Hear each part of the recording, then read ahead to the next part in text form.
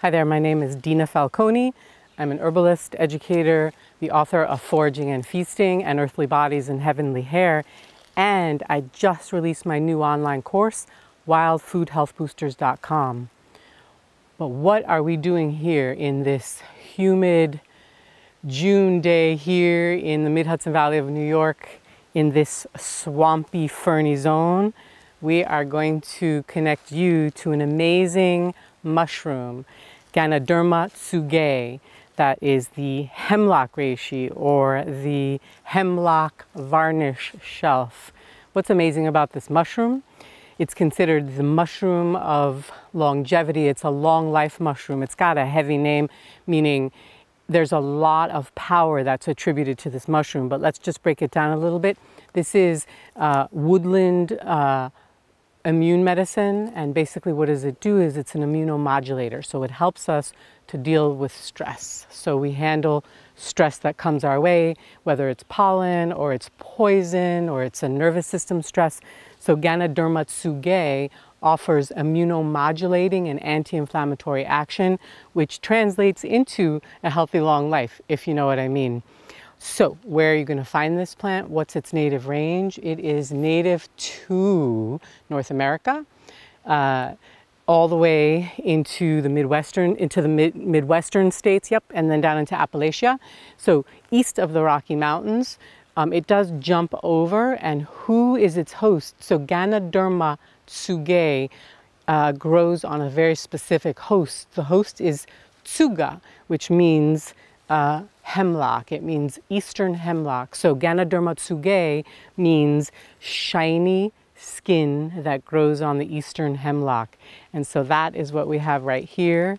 We have this beautiful shiny skin that grows on hemlock. By the way, in terms of growing, it is USDA hardiness from 4 to 7.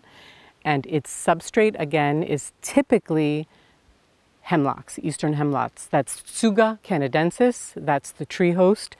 It's usually dying or dead. So this is a saprobic mushroom. That means that it helps to decay and decompose this already dead hemlock.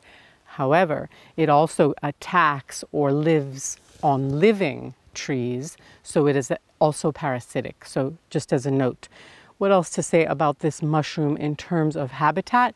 You're going to look for it in rocky ledges, in ravines, in moist soils, in mountainous areas, yeah. So I think that gives you the habitat. Let's give you a view of what's happening on this stump, which is pretty amazing. I hope you can see Ganoderma Tsugae of the Polyporaceae family. Likes to grow either singly or in overlapping shelves. So you can see that it's solitary, and sometimes it's actually quite a few more that come out of one point. These are called shelves, and it's in this kidney to fan shaped shape. And the size of this mushroom can range anywhere from like 2 inches all the way to 12 inches. So they can get quite large, 13 inches even. So you've got this variation. Okay, come have a look at more examples over here. Here's one that's emerging out. It's younger, and you can see that this margin, this zone, is quite a bit lighter. As it matures, that zone kind of disappears, although you can still see some lightness in this.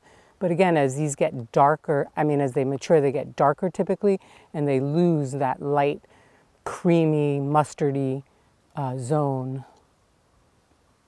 So you're just seeing some nice examples of more mature, middle, and then younger. Let's go over here, I'll show you some other ones.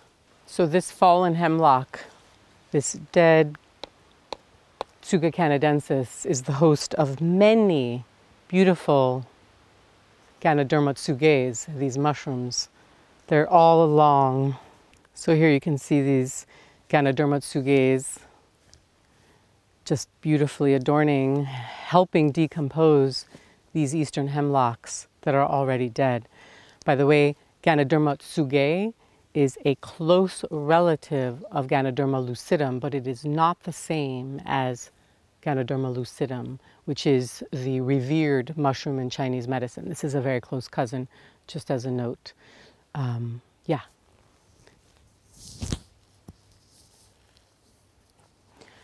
Let's have you come up and look more closely at all the different shapes and colors that this mushroom can have, because it can vary. Here's a great example of overlapping shelves, and this mushroom does love to encompass wood and ferns, so whatever is there, it will just grow around it. But so you can see here that we have a orangish, brownish zone. These are zones, kind of lumpy zones here. And then the margins become more mustardy yellow and creamy. And you can see here's the stalk. It's not much of a stalk. And that, yep, sometimes that stalk is longer and sometimes it doesn't exist at all. But that's an example, a beautiful example here. Let me show you another one. Here's another example, a smaller one that's actually younger.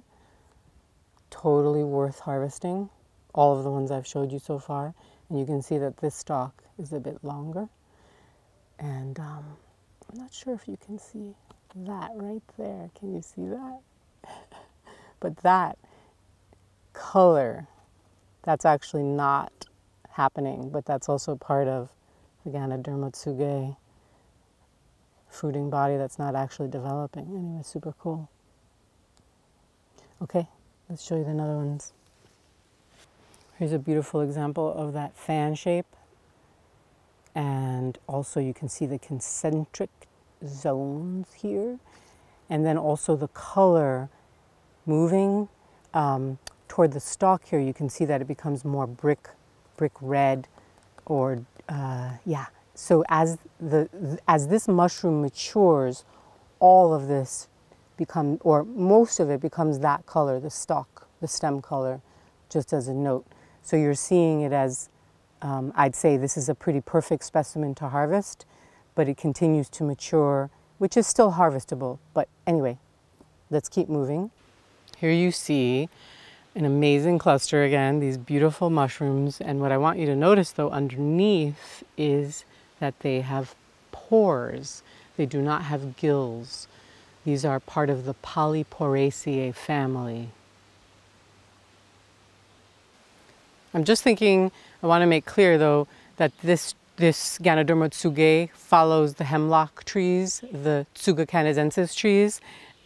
So the range of that tree is the range of this mushroom. I think I said that, but I'm not sure.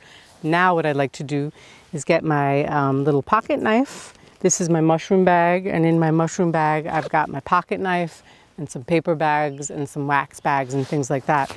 And I want to cut a couple of specimens so we can really, I can show you what it looks like, how to harvest and what you're looking for, and we can inspect it a little bit more closely and also talk about how you prepare this for food or medicine.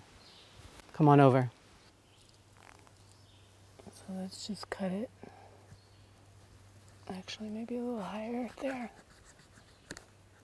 I'm going to flip it over and show you that this is a white pore surface, as you know, and it discolors pretty quickly when you touch it. So you want to note that as well.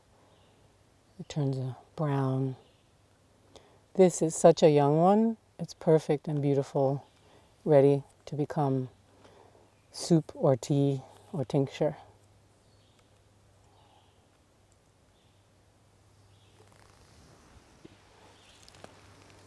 Here's another beauty. There's some wood growing into it, or actually it growing around the wood. So again, I'm just taking my pocket knife, cutting it off right there. Look at that gorgeousness. Yeah, it looks perfect. By the way, as this mushroom matures, this underside, this pore surface will darken, as a note. Are you feeling blessed by these jewels of the woodlands? I am. It's pretty amazing. So let's talk about how you're going to bring these into your life. First of all, if you find them, you want to make sure that they are in good shape, that they haven't gotten moldy or funky. These are perfect specimens. And then these can go into the refrigerator and used up within a couple of days.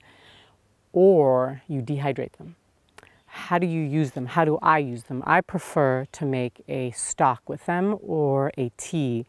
And I do dehydrate them. I tend not to use them fresh. I cut them into strips or 1 to 2 inch pieces, and I will put that in the dehydrator set at 100 degrees until it's completely dry. And then I store them. They're good for years even. And I take a 1 to 2 inch piece and I'll put that into a quart of stock and simmer that for about an hour and up to 8 hours or even longer. I could also make an infusion with them. And again, I'm taking, I can mix it with other herbs as well and let it steep, covered tightly for about 8 hours even. So it's a long steeped or a simmered water-based prep that I'm using. You can tincture these. We're not going to get into that now. If we found these at their younger stage, when they're even younger than this and they really are super tender, you can actually saute them and eat them. I haven't done that, but I know other foragers who have. Yeah, so Ganoderma Tsugae, what's its medicine? Let's just remember, it's considered an immunomodulator. And what does that mean? It helps us adapt to stressors, to things that affect our immune system, anything from environmental toxins, to even nervous system stress and things like that. So this is the beautiful Ganoderma Tsugae, or the woodland medicine. Forgot to mention how you use this is regularly in small amounts for many, many months, many moons. The idea is that this is a food-like medicine in small amounts that you consume regularly to get its benefits. Okay, if you've enjoyed this lesson and you'd like more, check out my new online course, Wild Food Health Boosters and Herbal Remedies, at wildfoodhealthboosters.com. See you then.